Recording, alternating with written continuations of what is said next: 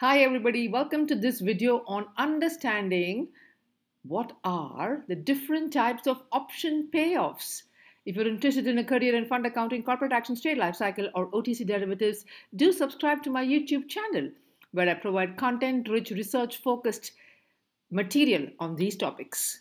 So let's head straight away into understanding what are options. If you've already seen the earlier video that I've created on options, then this is a sequential to that. Otherwise, just take a look at the video. The first comment will have the link of that first video. Options are exchange traded derivatives, also called as listed derivatives, and the underlying asset, like all derivatives, the price of the derivative is derived from the price of the underlying asset. Options are exchange traded derivatives where the underlying asset can be equities or bonds or sometimes even foreign exchange. Okay.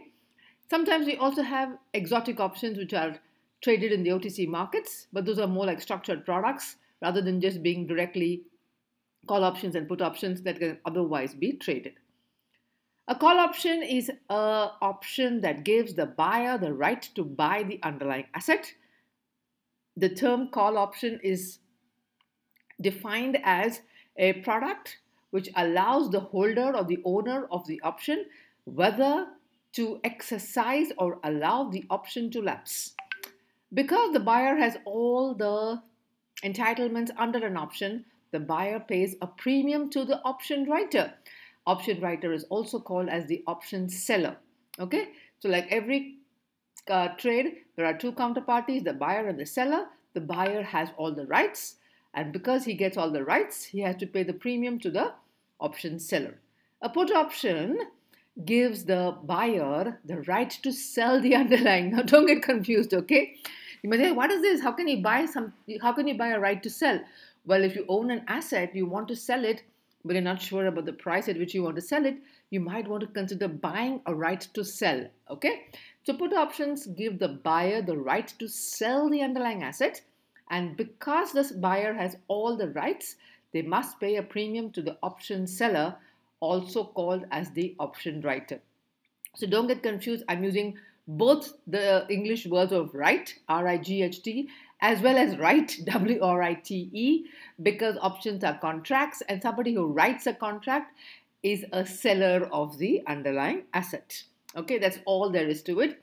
I'll refrain from using the term writer as much as possible if it creates some bit of confusion because of the continuous and frequent use of the word right as in R-I-G-H-T.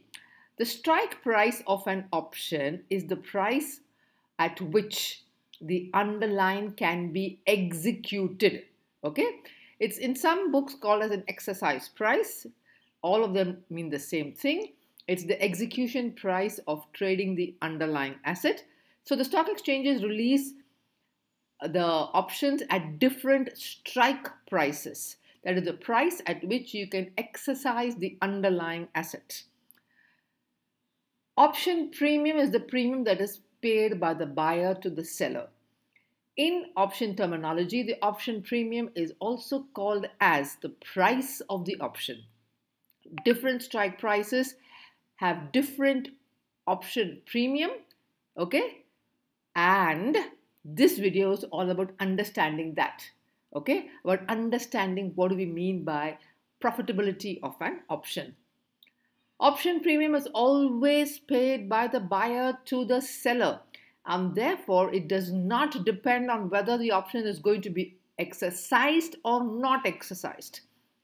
Hence, option premium payment takes place on the trade date, irrespective of expiry. Okay? So whether it's exercised or whether it's lapsed, the premium is always paid by the buyer to the seller of the option. This video is going to focus entirely on something called as moneyness of an option. Understanding at what point of time the option becomes profitable to exercise. So who has all the rights? The holder or the buyer of the option has all the rights. And therefore, we are going to only calculate the moneyness of the option from the point of view of the holder or the buyer. It makes little or no sense to calculate the option moneyness from the seller's point of view unless the seller is designing a straddle strategy or a corridor strategy, in which case the payoffs will be different. Understanding this moneyness is described graphically through the payoff diagrams. And in the money option, ITM, first ask the question, will the holder exercise the option? Whether it's a call option or a put option, whether the holder will exercise the option. If it is profitable, he will exercise the option. Such an option is called an in-the-money option. Let's go straight away into my dear friend Hari Hedge Fund, which is a completely fictitious hedge fund.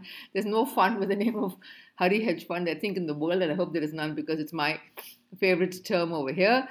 Takes a long position in a call option. That means Hari Hedge Fund has bought a call option on KH Inc., which is the underlying asset. The strike price of that call option is $100 and Hari Hedge Fund has paid a premium of $2 for that. So let's get the terms right again. The strike price is $100. Hari Hedge Fund must pay $2 for that option. Okay? Let's take a look. If the spot price of the underlying asset is greater than the strike price, the spot price is equal to $105. The strike price is $100. The premium paid is $2. So the break-even price is $102. So if the spot price is greater than the strike price, let's take a look at what happens over here. This is explained graphically through the payoff diagrams, which is very, very easy to understand. Okay, so this is the payoff diagram for a call option buyer. The $100 is the strike price. The buyer must pay $2 premium, which is a cost for him always. And the break-even price is $102. For all option buyers, the loss is limited to the premium that is paid.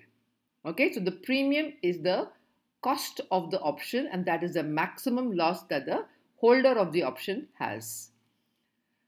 Continuing with the same data points, the strike price is $100, the premium paid is $2, the break-even point is $102. As the price moves away from $102, the buyer of the option will definitely exercise the option. Therefore, as price increases to $103 and more, the option becomes in the money.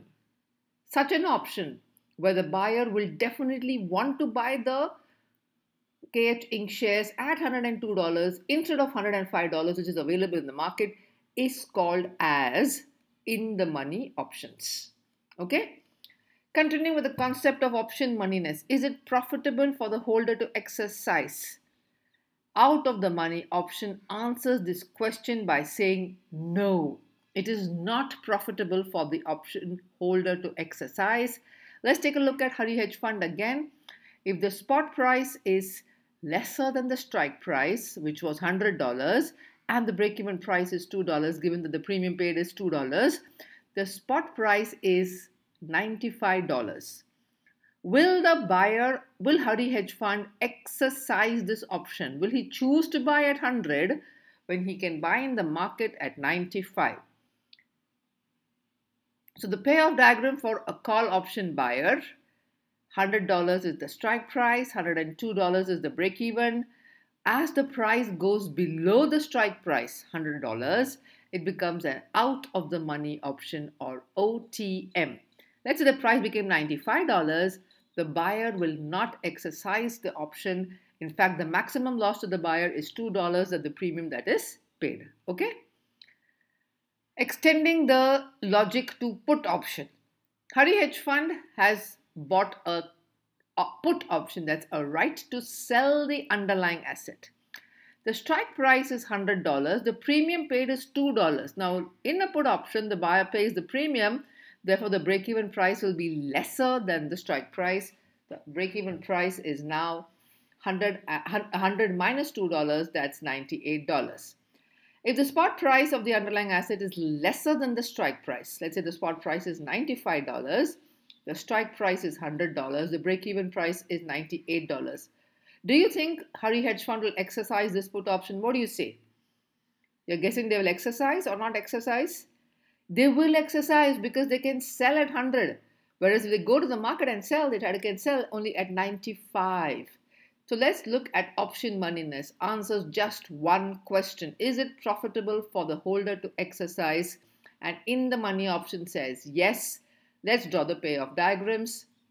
$100 is the strike price. $2 is the premium paid. The $98 is the break-even point. As already discussed, the option buyer or the option holder has limited losses, and the losses are limited to the premium that is paid. Therefore, as the prices go below 98, as the prices go below 98, then the option becomes in the money. Okay? The option becomes in the money as the prices go below 98. If the price becomes 94, 95, it is greatly in the money because he's getting a right to sell at a higher price, okay, compared to at this price. So now let's take a look at again the OTM for a put option. Answers the simple question whether it's profitable for the holder to exercise, and out of the money option says no, do not exercise because you will be willfully taking up a loss.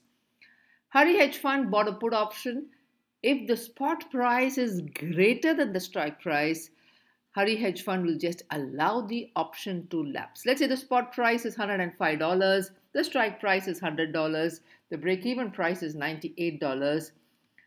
The $100 is the strike price, $98 is the break-even price. As the prices go beyond 100, let's say it becomes 103, 104 and beyond, the option buyer will just allow the option to lapse.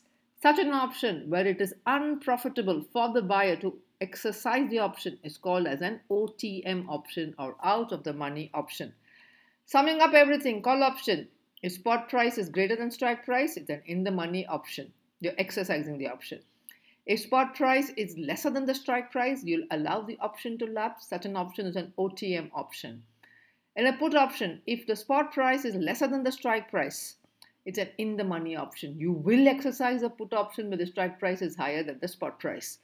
And lastly, if the spot price of an underlying asset is greater than the strike price, such an option is called as an OTM option or out of the money option. Thank you so much for listening into this video.